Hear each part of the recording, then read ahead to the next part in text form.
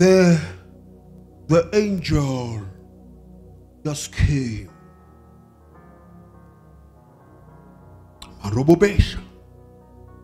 Dr. Manton, the angel just came and said,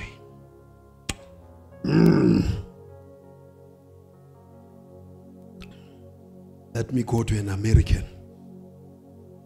I want to talk to an American. Will understand me. That if I make a mistake, I'm an African. You must know it's faith of Africa. The angel said, Paul, here to remind you, I'm reminding your faith that you cannot die with those who are dying. Or remember that you have, check your diary, you have an appointment with King Caesar. Therefore, your appointment doesn't allow you to die in this ocean. They will attack you, but they cannot finish you.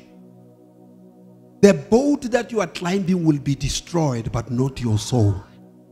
Not because you are better than anybody, just because you have an appointment with a greatness. Caesar was a system that governed, was a leader of the empire.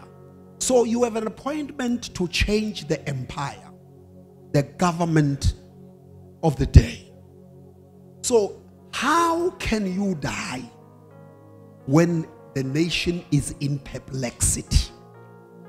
How can you die when the constitution has been amended and they lost their power?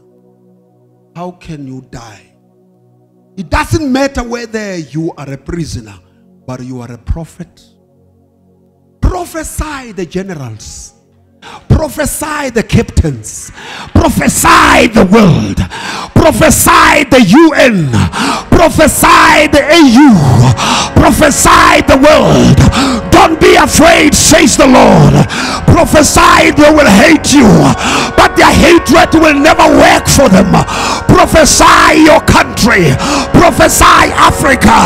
Don't worry about your white skin in the black country. Don't worry about anything. Don't worry about your background. Prophesy. I say prophet.